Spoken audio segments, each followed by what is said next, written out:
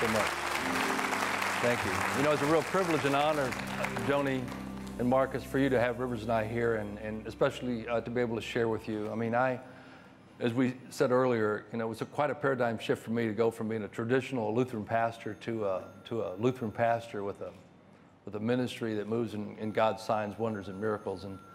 And once I realized that people were flocking to Jesus, not with sermon notebooks, but they were bringing the lame, the blind, you know, the demon-possessed, people that really needed a touch from God. And I kept thinking, why doesn't the church do this? Why doesn't the church restore this? You know, the Bible says if you believe in Jesus, you have the Holy Spirit, right? No one confesses Christ as Lord without the Holy Spirit. We're temples of the Holy Spirit. But what I realized, that's the same Spirit that raised Jesus from the dead. We have the power of God in us already to raise the dead. We just don't know how to appropriate it. And no one taught me that. Through all my seminary experience and in my Navy career, I never learned that. But once God revealed it to me, then I saw something that I wanted to share with other people. I wanted to share the power of Jesus. And so in our church, you know, we have a preaching, teaching ministry, but the capstone is healing and deliverance, because people want to be restored. People are broken in their minds. Do you know people that have anxiety in their lives, or depression, or people that are struggling with fear? You know, that's not of God. That's a stronghold that can get hold of even believers and torment them. Or people with broken hearts, you know, that trust has been violated. And so that trust needs to be restored. I think it's easier to pray for a broken leg than a broken heart, because trust is so precious to us. Or there's broken relationships, marriages, or relationships with children or grandparents or colleagues at work or classmates. And those can be restored as well. There's the obvious physical healing, which needs to take place.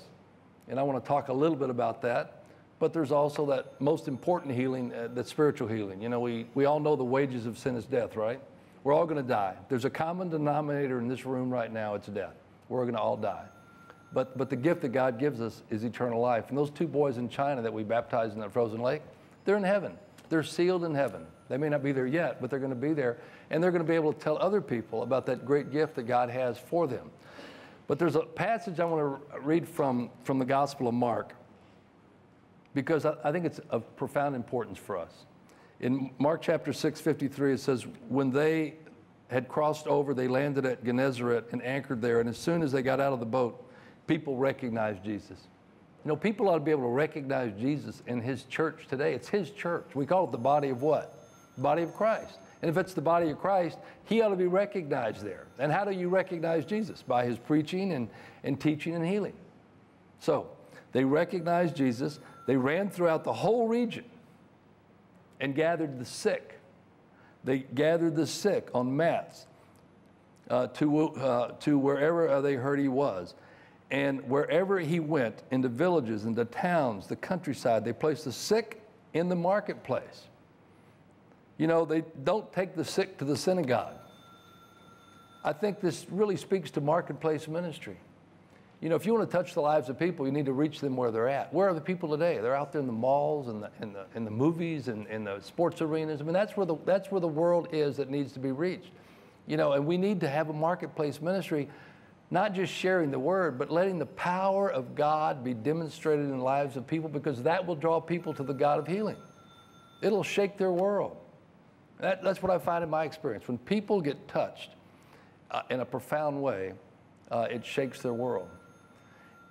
It says, they begged him to let them touch even the edge of his coat, and all who touched him were healed. I love that. All they had to do was reach out and touch the hem of the garment of the Master, and they got it, all of them. You know, where's the hem of the Master today? Is it in heaven? I don't think so. I think it's right here in this room. You know, Jesus is present right here in this room. His garment is here. All we have to do is reach out and touch it. And I wrote this book because I wanted people to understand how Jesus healed, who he healed, when he healed, why he healed, who wasn't healed, what do you do when Jesus doesn't heal. I wanted it to be a manual to help people understand the reality of Jesus, who's never changed. The church has changed, but we've kind of moved away from him, but he hasn't changed. He's the same yesterday and today. And so the hem of the garment is here today. All we have to do is reach out and touch it. Sometimes it's by faith. You know, sometimes people are healed because they believe. Sometimes it's because of strong faith, like the centurion. Sometimes it's because of a weak faith, like the father in Mark 9. I believe Jesus would help what? My unbelief. But I've seen people heal with no faith. And even after they were healed, it didn't come to Christ. But their healing witnessed to other people. But sometimes God healed because of his compassion. Sometimes he healed to glorify himself. The blind man in John chapter 9. Remember, the disciples said, why is he blind? Something he did or something his parents did? That's sort of that religious, legalistic, judgmental spirit. Jesus said, shut up. He's healed because the Son of God needs to be glorified right now. Sometimes it's to glorify God. You know, what happens when people aren't healed? Do you ever ask yourself that question? I've asked myself many times. I pray for a lot of people that are healed. I pray for a lot of people that aren't healed. First of all, if I don't pray for the sick, nobody will get healed. If the church doesn't pray, nobody will get healed. We all need to be doing it. But what happens when people aren't healed? Every Sunday, I preach the gospel. Not everybody's saved. In fact, sometimes I preach the gospel and nobody's saved. But do I quit preaching because people aren't saved? That would be ludicrous. What kind of ministry would that be? So when I pray for the sick, is everybody healed? No. But do I quit praying for the sick? Absolutely not. I keep going. Because God is good, God knows what he's doing, and I have to trust him.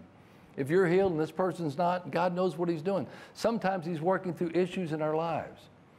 You know, sometimes people have spiritual plaque in their bodies that kind of block the flow of healing. Let me give you an example. Do you know anybody that struggles with unforgiveness? Unforgiveness puts in place a root of bitterness. And that bitterness begins to eat away in a person, that unforgiveness. And then it turns into resentment. They begin to resent the person, and then they start to get angry. And then they want to get even. They want to retaliate. And it turns into hatred and becomes violent, even unto death sometimes. All right? Forgiveness, Jesus spends a lot of time talking about the importance to forgive. The Lord's Prayer, Father, forgive us, is to the extent that we're able to forgive others. Forgiveness is of paramount importance to let go of the past so we can move on into the future. If we're hung up on the past and unable to forgive, it's going to bog us down. Think of Lot's wife. She looked back trying to remember the past and she gets immobilized, doesn't she? She becomes a pillar of salt. Does God want us to live in that state? No, he wants us to turn and move forward. All right? And forgiveness can uncouple us from the past. Now, let me give you the connection between unforgiveness and physical ailment. Sometimes people can't forgive themselves. They resent themselves. They don't like themselves. They want to retaliate against themselves. They get angry at themselves. They get violent. You know, what is anorexic behavior? It's nothing more than a person that doesn't like themselves trying to starve the person inside them. That's what anorexia is. It's a person that doesn't like themselves. They don't love themselves. They reject themselves. They can't forgive themselves for whatever reason.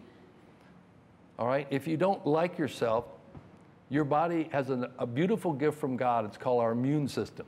It can protect us from anything external, but you know what? It cannot protect us against ourselves. It can protect you against attacks from the outside, but think about it. If you don't like yourself, if you resent yourself, if you wish yourself were dead, your body says, okay, I will accommodate you. And you know what happens? Cancer is nothing more than your cells attacking your own cells. That's all cancer is. It's not an invasion from some external force outside, but cancer is your body attacking itself. And if you don't like yourself, if you hate yourself, if you wish you were dead, your body may accommodate you. So what's the antidote? The antidote is forgiveness. Forgive yourself. And I can share with you several examples of people that have come into our church with cancer, fourth stage cancer, some with only 3 weeks to live, and dealt with forgiveness in their life and gone back to the doctor with no cancer in their bodies whatsoever. Yes. Because it's a spiritual root that gets severed. I'll give you a very common illustration. Normally people get ulcers because of what? Stress. So I could pray for your ulcer all day long, but if we don't deal with the spiritual root of stress and anxiety and fretting and worry that torments you day and night, you can't sleep, you're restless and all that, your ulcer's not going to get better. But if we lift that stress off, give that spirit of stress to God, he takes it away and replaces it with peace. Sometimes a byproduct is a healing for the ulcer. You see, there's a spiritual root oftentimes that has to be addressed. Now, sometimes God just heals because he's going to make a statement. You know, and I was in China and some of those pictures, I mean, power of God was moving in such a tremendous force that, and people were being healed. But God, people were coming to Christ through those miracles. But oftentimes we have the privilege of being able to minister to people and help them deal with the spiritual root and get relieved. You know, fear is not of God. How many of you know that? Fear is not of God. Do you know anybody that lives in fear? Of course you do. Fibromyalgia, the doctors will tell you, is fear-based, okay? Fear-based, but they don't have a cure for it. But let me explain how it works. You and I all have a fight-flight syndrome in our makeup. We see a snake, we all jump. We don't think about, oh, I need to jump, there's a snake. Our mind kicks in the chemicals that release the muscles, the impulse, and we just jump about 30 feet. Then we look over and the snake goes away, we calm down and life goes on. People living with fear are in a constant state of secreting those enzymes, those chemicals that cause the muscles to pulsate, but there's nothing to react to, so all they're stuck with the pulsating muscles, the pain in their extremities. It doesn't go away. The only way to get rid of it is understand the opposite of fear is love. Why do I say that? Perfect love casts out fear, all right? God is love. God, from Romans 5:5, from God's throne in heaven by the Holy Spirit, he pours out his love into our hearts, fills us, flushes us, every cell, and fear can't stay where the love of God is present. So we pray for people to be delivered from fear and let the love of God fill them, and sometimes, not always, fibromyalgia heal. You know, there's an antidote to everything. Despair, hope. Doubt, faith. Sadness, joy. Patience, impatience. All right? You can replace every bad thing with a good thing from heaven. And sometimes, and I have to emphasize sometimes, we have to deal with the spiritual roots because the physical condition is tied to that. So there is a struggle. You know, sometimes people aren't healed because they haven't dealt with the spiritual plaque in their life.